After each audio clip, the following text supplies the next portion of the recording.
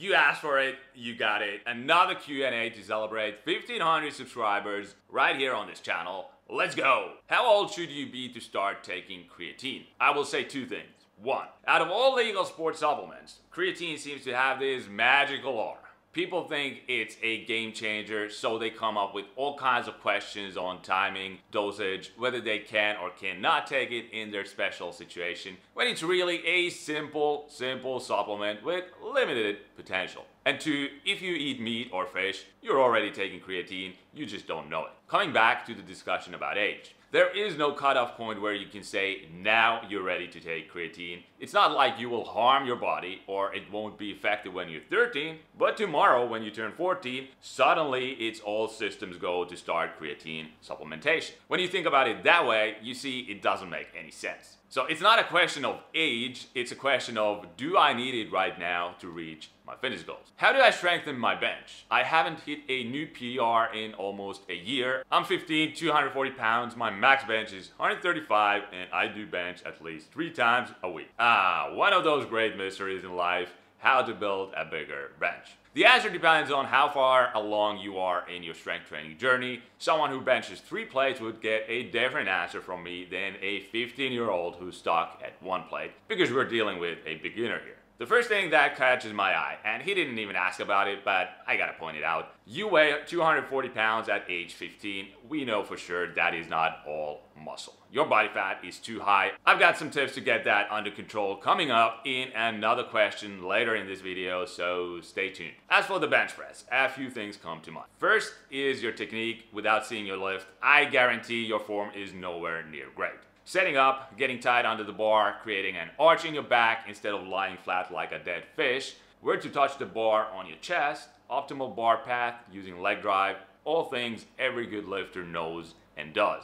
Technique will always be the limiting factor for beginners in all barbell lifts. Once you learn what good technique looks and feels like, your numbers will shoot up without doing anything else. To help you achieve it, check out my How to Squat, Bench Press and Deadlift DVD. I'll drop the link in the description. Another thing I gotta bring up is this. You're benching 3 times or more per week. I assume that is always the flat barbell bench press and within a limited rep range, typically 3 or 4 sets of 8 to 12 reps. So you're not varying your training enough, which causes plateaus. I'm a big fan of high frequency training for a specific lift or muscle group when trying to bring it up. But I would save that for later when you actually need it to bust through a plateau. Later as in years later. You don't need that much frequency and specialization in one lift right now. Beginners get stronger in the bench press just from building the muscles involved in the exercise: chest, shoulders, triceps. Are you doing dips? Are you doing push-ups? Probably not, given your 240 pounds of body weight. Your goal should be to master these movements with your body weight first and then add external loading to build your upper body and gain more strength, which will translate into a bigger bench press. Another thing that helps is to do different variations. Instead of always using a barbell on a flat bench, do incline at different angles or use dumbbells.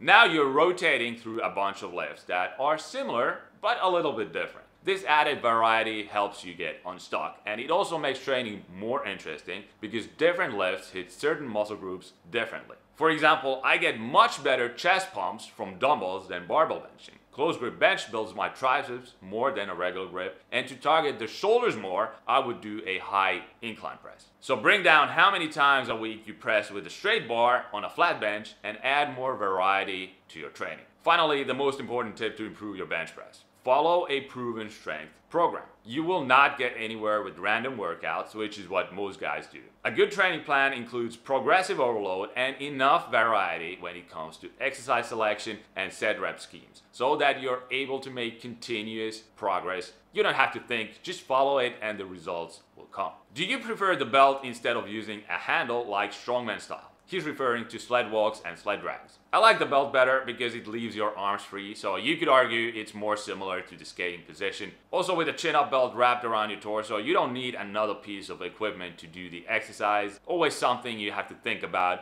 when training at public gyms. Limited or missing equipment. Next one, not really a question, a comment on my video about Zdeno Chara's off-ice training, where I showed how the tallest player in the league squats deep. So there's no reason for anyone else to hide behind the excuse, I'm too tall to go all the way down. He says, very true video. Same goes for people who play basketball. They think quarter squats are beneficial when in actuality they are far inferior to regular ATG squats. As the grass squats should be done by every athlete in every sport. They are so good for you. No need to go heavy, just get that movement mastered. Good video. Yes, like I have said countless times, there's a time and place for limited range of motion squats to improve joint angle specific strength in sports activities like sprinting, jumping, or skating. But it's not for weak beginners who don't know how to lift over a full range of motion with good technique. The problem is a ton of athletes abuse half and quarter squats because they are easier and you can use more resistance. It's an ego thing. More plates on the bar means you're the man. I use shallow squats only with my stronger, more experienced athletes where they actually produce results, and only for short training cycles. Most of the year they squat deep, and even in those training blocks where half or quarter squats are the primary squat variation, you should still keep deep squats in your routine. They don't have to be heavy. It could be as simple as doing a few full range of motion warm-up sets before going into your half squat workout. The point is, you want to maintain the mobility to squat all the way down, because if you stop doing it, after a while your ability to go calf to hamstring disappears. You will feel tight and immobile in the hips and ankles, and if you take too long a break from it, you will very likely run into knee problems once you start doing them again. I've seen it many times. Athletes perform limited range of motion squats for months, then go back to deep squats and complain about knee pain. What did you expect? So even when full squats are not a priority in this training phase, keep them in your routine. Can you explain the hockey, plyo, and jump training phases? Currently, I think I'm at the more advanced stage, but I'm worried that I'm doing plyos or jumps that are below my level. If I did the kind of justice to this topic that it really deserves, this would turn into an hour-long video. Maybe in the future, not today. Instead, I'll direct you to one of my articles where I explain it all. It's the most in-depth piece I've ever written about jump training for hockey athletes, and I don't just say that to sound cool or whatever, it's a fact. You can Google hockey jump training and see what comes up. Nobody else has broken it down to the level I have. So grab a drink, sit down, it's a long one with plenty of video examples, but well worth the read. I'll drop the link in the description. Great video. I bought your book and loaned it to my 13-year-old son's personal trainer. He's a skinny, strong kid and now eating like a man, and we are seeing results. What is a realistic weight gain goal for a 120-pound kid with 3 months of intense training with a few hockey clinics camps mixed in?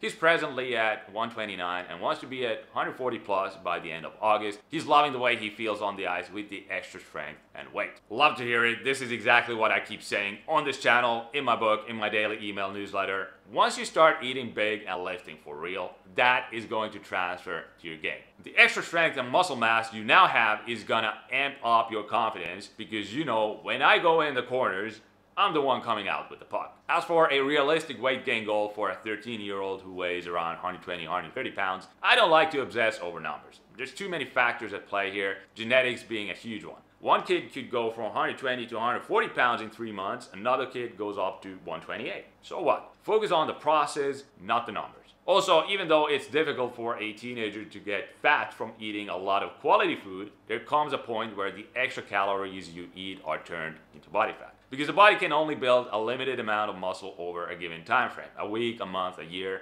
Once you exceed that limit, and if you keep eating more and more, your weight will still go up, but now too much of that additional weight will be body fat. Not what we want. My point is this: there is no rush with athletes this young. It's about consistency, accumulated over time. Think about it. If you can figure out training and nutrition at least on a basic level at age 13, you'll be so far ahead of your peers you cannot imagine. Because the average 13-year-old hockey player does not eat enough food to optimize growth. Likely eats a lot of junk food, frozen pizza, sugar, cereals, candy, energy drinks, all that nasty stuff. And if he's in the gym, you can bet he's not making gains. I remember how I was at 13, a clueless newbie working on the machines, half-repping squats and chin-ups, doing leg presses. It was a joke. So instead of thinking too much where you're gonna be in 3 months or a year from now, just focus on today. Did I eat well? Did I train well? Did I sleep well? Yes to all three, then you win the day. Keep stacking those wins day after day, week after week, and it will be impossible for you to fail. Whether you get to 140 pounds by the end of August or in December makes no difference in the big picture. Thanks for the video. Can talk about speed training during the season. I'll give you the overview for in-season speed training. Of course, this depends on the level of competition, how many games per week you play, and what the schedule looks like. Are the games sprinkled every 2 or 3 days like in the NHL, or mostly on weekends like at the college and junior levels? Assuming you have 2 games per week, pretty standard hockey schedule, you would lift twice and do 1 speed session. The problem with in-season speed training is with dryland sprinting, because if you take several weeks off and then go 100% immediately after restarting, you risk pulling a groin or hamstring. So you really have 2 options. Either keep dryland sprints in your program throughout the summer, preseason, and in-season. Don't take any long breaks. If you cannot do that, then perform jumps off the ice and do your sprints on the ice early during practice when you're fresh. Make sure you're well warmed up for it. You can still tear a muscle doing sprints on the ice, but the risk is lower compared to dryland sprints. How should I get back to training after a myocarditis? I'm not a doctor and I don't play one on the internet. I'm not in any shape or form qualified to answer a question like that. Talk to your doctor. Hope you figure it out. Should I go into a calorie deficit since I already eat probably over 3,000 calories and it's not healthy foods, it's junk? Should I go in a deficit or eat more healthy foods in a surplus? When you're fat to begin with, eating in a calorie surplus will just make you fatter. Doesn't matter whether it's healthy food or junk food. I see this misconception all the time. Guys thinking how cleaning up their diet without adjusting for calorie intake is magically going to transfer you from fat to ripped. No. If you want to unfatten yourself, you have to be in a calorie deficit. Eat less than what you burn. So the answer to your question is eat healthy foods in a calorie deficit. Hello, thanks a lot for this video. Could you please make one vid where you explain how to gain hockey strength and power without having a lot of weights? I'm stagnating right now because my gym does not have a lot of weights for barbells and dumbbells are not heavy too. Thanks, Eunice. Whenever I get a question like this, it makes me wonder, does he not see what I see? And I'm not knocking the guy, I'm just pointing it out. He's saying he's stagnating, he's not making progress, huge red flag, and he also knows the reason: his gym does not have enough weights to keep getting stronger. So rather than try to make it work at his crappy gym, because let's be honest, that's what it is, a weight room short on weights is not a real gym. It's a daycare for adults. The solution is to find a better gym. A gym with real equipment, more plates, bigger weights. Maybe you have to drive an extra 5 or 10 minutes to get to that new gym, but to me, that's the most logical solution. Because strength is built with heavy weights, not light weights. If your current gym has only light weights, you go to a place that has heavy weights. Done. Conditioning right after jump sprint session, bad. I don't recommend it. Think about it. You just did your sprints, your jumps, you trained to be fast and explosive at or very close to 100% of your max. Now you're teaching your body to go slower for longer distance or time immediately after. No, you kill the neural adaptations that would otherwise take place from your speed training. So definitely don't condition right after a speed session, and if at all possible, not even the same day. Charlie Francis, a famous Canadian sprint coach, developed the high-low system where you would do speed on one day, that's your high-intensity training, and things like tempo runs, circuits, or other lower-intensity conditioning work the next day. And this cycle would repeat throughout the week. With team sport athletes like hockey, scheduling your workouts this neatly on different days is not possible because you're practicing your sport 4, 5, or more times per week, and some of those on-ice practices involve hard conditioning. That means you will have to make compromises. If there's no way around doing sprints and jumps on their own day, at least try to minimize the interference from conditioning. What does that mean? Do them at different times, not in the same session. Speed in the morning and hockey practice in the evening. And try to schedule speed workouts on days where your ice sessions are more skill-based and lower in intensity instead of bag skates. Now you're maximizing your results from sprinting and jumping. Your thoughts on young hockey players under 16 weight training. A common misconception is that lifting weights will stunt your growth and you will remain a midget for life. I debunk this whole topic in my book, Strength Training for Ice Hockey. Go read it at hockeystrengthbook.com. I'm not gonna waste your valuable time here by repeating what's in the book, but I will add this. You need 2 things to maximize your results, and this goes for athletes of any age: a good program and good coaching. What I don't get is this. Parents will, without hesitation, spend a lot of money on skating and hockey skills lessons, But when it comes time to pull out their wallet to hire a qualified strength coach to teach junior how to lift, suddenly money is tight. Now we have all these hockey dads to save money and because they think they know better, teaching their sons how to lift. But only in very rare cases do they actually know anything about lifting.